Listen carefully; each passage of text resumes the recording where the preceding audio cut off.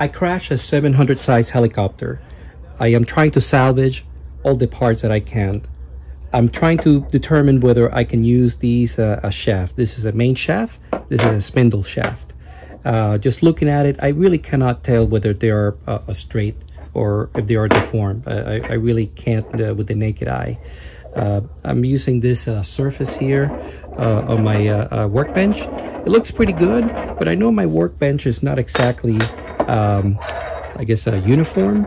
So this would not be very helpful to me. So I will show you the method or methods that I use to determine whether the shaft is straight enough to be used again.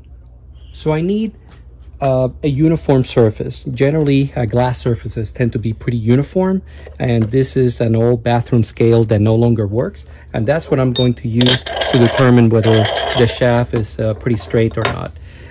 Since my workbench is pretty leveled, the shaft itself is not going to move or rotate.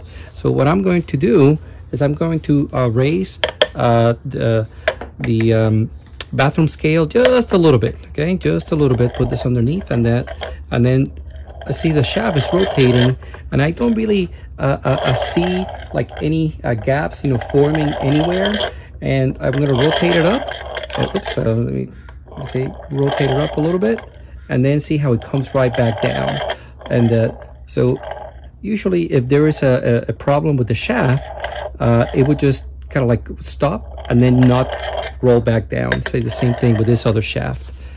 So it passed this test.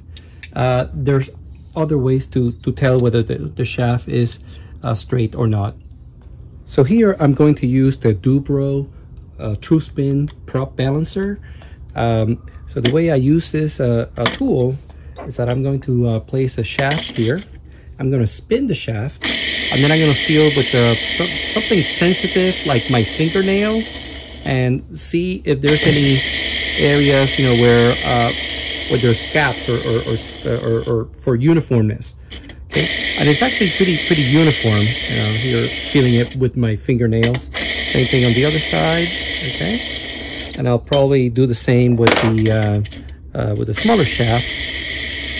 And so far, I feel pretty good about that the shafts are pretty straight and true and will not cause issues when I reuse them.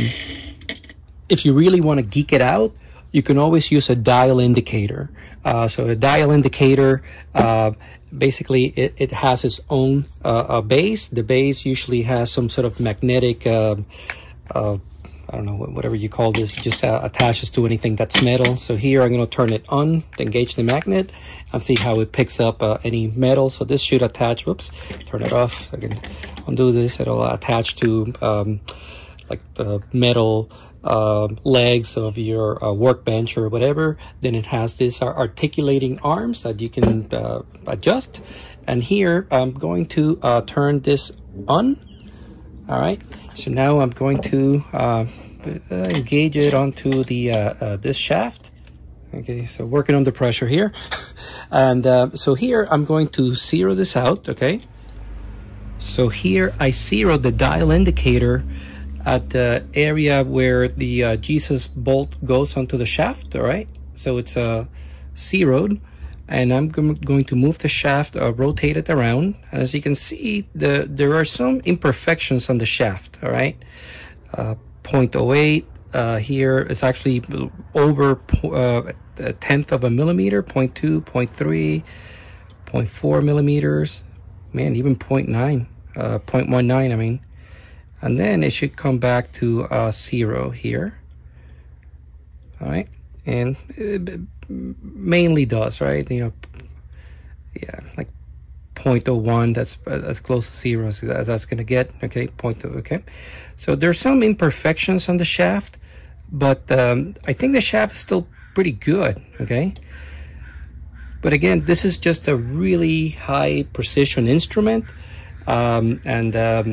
so I guess the point is that if you feel uncomfortable a feeling for a straight shaft and you want to get the best of the best equipment, precision equipment possible, this is where the dial indicator comes in.